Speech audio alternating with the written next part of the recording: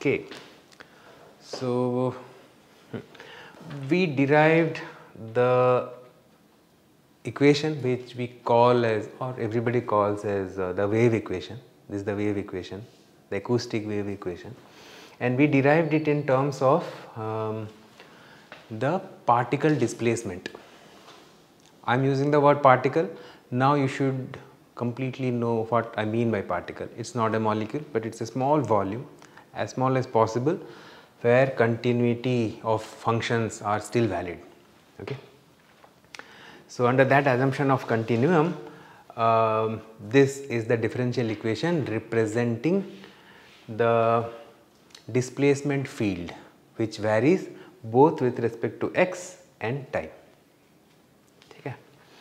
Now, the point is, which I want to make now, you could have eliminated xi and you could have written that in terms of pressure also, and exactly the same equation you would get. Okay. And in fact, the velocity also follows the exact same equation. So, you can actually write in terms of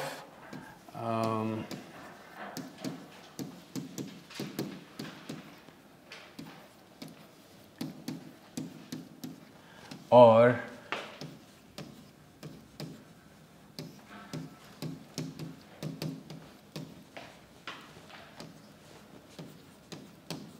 sorry or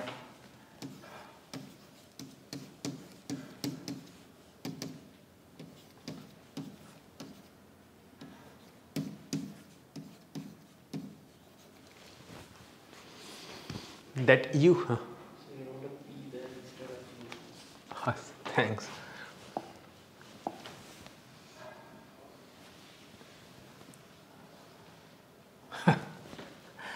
This is horrible.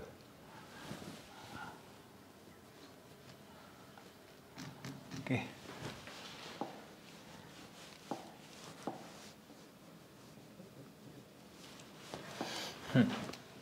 Yeah.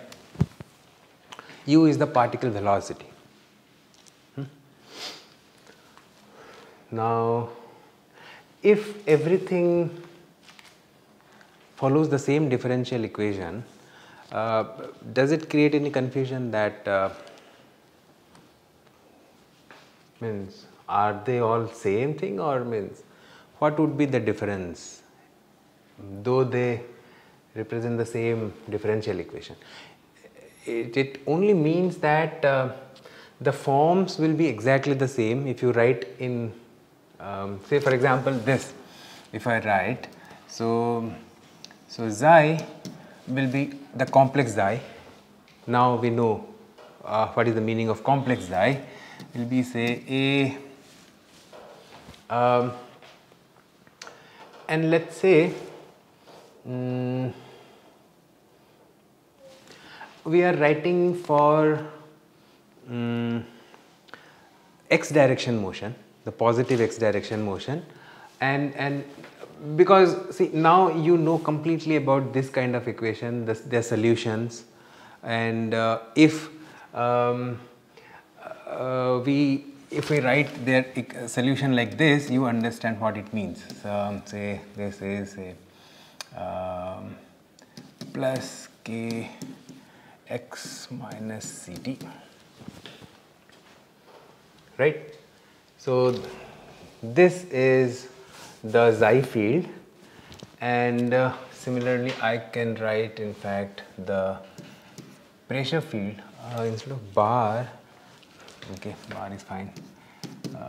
So say P plus e raised to plus k x minus ct, and similarly you could write for u. In fact, shall I write these also pluses, because these are, it's good to write that. U plus e raised to plus k x minus ct. Now if I write like this, what would be your thought process, or what should be your thought process about A plus, P plus and U plus? Whether they're complex or not. Yeah. So are they complex or they are not? Can you try to evaluate A plus in terms of P plus and all? Means, see, all are following the same differential equations means what? All of them have similar shape, obviously. Only thing which will change is there is a phase and there is an amplitude. Shape means, yeah, only shape, not the sizes. So now these things will change both or decide both. Suppose we consider this to be a real one, because we can measure pressure very easily. So assume that this is a real number, and then these things we can't say whether they will be real or nothing. We will have to evaluate them and check whether they are coming to be real or complex. Now can you evaluate for example this, and tell me what will it be? Or I'll write the expression, you just try to evaluate it, and from where you can evaluate I'll just tell you.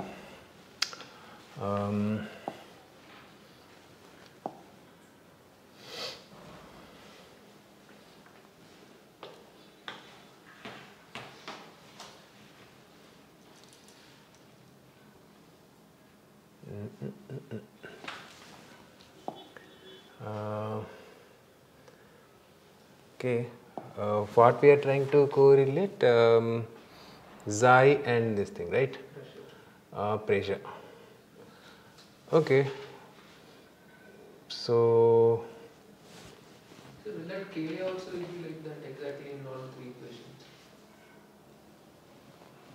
Okay. What do you think? Why should that be same? Will they be same? Yeah, that's a good point, but see, why they should be same is that also, if you take a snap, that's the wavelength, right? And now do you think that pressure's wavelength and density's wavelength, or for that matter the displacement's wavelength, will be different? No, so the correlation between, let's say, displacement and pressure and density, that's okay. But velocity also, we can say it will be the same. Okay. Now if in fact you can derive it, Yes, but even without deriving, see, if the displacement's profile is like the way here we have written, that is for the sinusoidal oscillations, right? These are basically what it means is the real part will give you the actual shape. Now that means suppose we consider the you are having doubt about xi and u, right? Now u is nothing but d xi dt, right? And anywhere when you differentiate these sinusoids, it is just like a multiplication of I omega. only phase will change. Only the phase will change, and then amplitude also, because also is changing depending on the frequency, and but the shape doesn't change because this part again remains exactly in the same way after differentiation. Just this term kc or omega, that gets multiplied I omega basically. I have the i's I have missed out everywhere.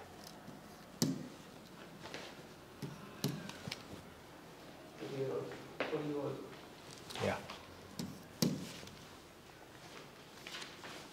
Right?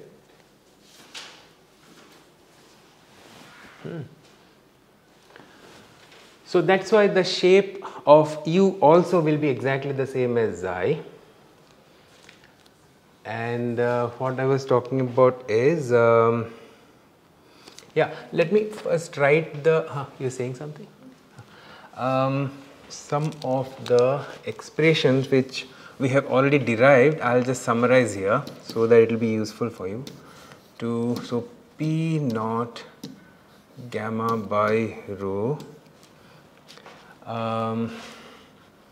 then delta is negative of xi by del x, then P is nothing but minus rho c square del xi over del x. That you get because P is also, we had derived that P naught gamma naught delta. Okay, and P naught gamma naught, okay, here I'll write that also. P naught gamma naught is rho naught c squared. So these are all the expressions which we have derived till now. Okay, and then for sinusoidal motion of the wave, because I'm emphasizing on the sinusoid thing, because see, these wave equation doesn't enforce that they be sinusoids. Any shape can move with constant speed without changing its shape and size, right? That is what we had derived, that is the characteristic of this equation, that whatever this field xi will come out, it will move, that shape will move at this speed c without changing in shape or size. And then to be specific, we are saying that if we oscillate that piston which we were talking about sinusoidally, then this will be the field which will exist in the forward direction, in the positive x direction. And then we are summarizing these things, and yeah. Then I was asking you to figure out A plus in terms of P plus, right? And use now this equation to find that out, because this xi, if you differentiate with respect to x and multiply with rho c, you should get this P. Fine. So do that and you should get the expression that just a minute, you will get what? A plus will be equal to minus of P plus over I 2 pi f rho c.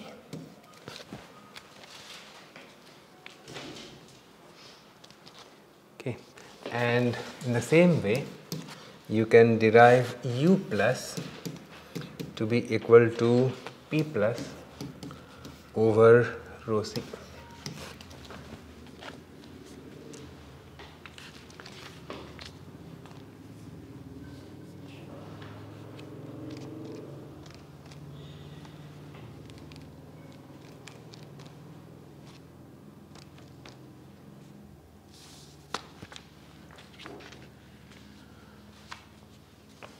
And I'll write some other things by the time you.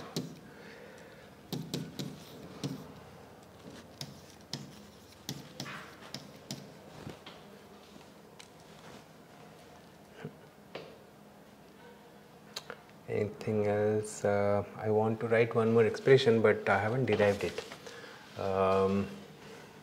Okay, that's fine. Are you getting these things? So again I'll repeat how to get that is differentiate xi with respect to x, so that this ik will come and get multiplied, then this rho c you multiply, and that should be equal to this, so that from there you can get a plus. And k is anyway omega over c, so right, k is omega over c, omega is 2 pi f, so I'll write that also. So here this f, so k is omega over c is 2 pi f over c, so this you should use.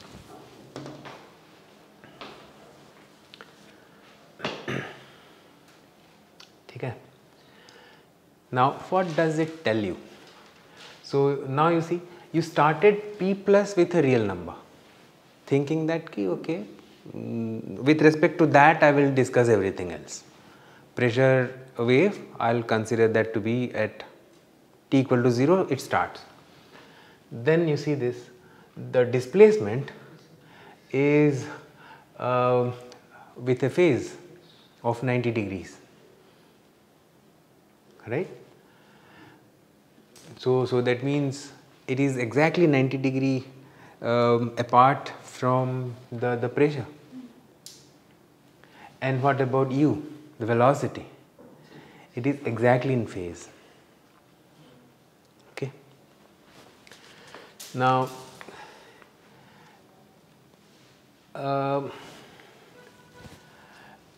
do you remember or have you, I think I had told you to do that, derive the expression for the average intensity of energy flow. That means the pressure times velocity, if you average it out. Okay.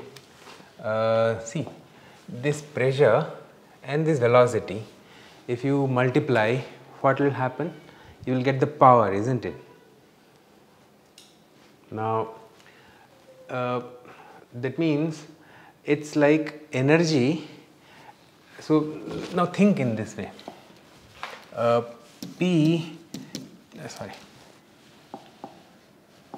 times U is like force per area times U, isn't it? Now this is like the power per unit area which is getting transferred. So that means if you multiply them, you will get in a way intensity of the acoustic energy which is flowing through, right. So watts per meter square sort of thing you will get if you just multiply pressure. And but then the point which is very important, that the way you always carry out, right, you do everything calculation and finally you take the real part. In this you can't do that because it's a non-linear term. You are multiplying pressure with velocity. You can't do that in complex number and take the real part and expect that you will get the real energy or intensity of power. You won't get it. For that, always you remember that anywhere, even in electrical thing or in anywhere, when you are representing the sinusoids with complex number, to calculate power you have to first get the real numbers and then multiply. Otherwise you will do a mistake, okay, because it's not linear. So here first you have to get the real part and of P, the real part of U, and then you multiply, in fact, and then take the average. For example, see, if you take say P plus say cos omega t minus phi p, and similarly U plus cos omega t minus phi u.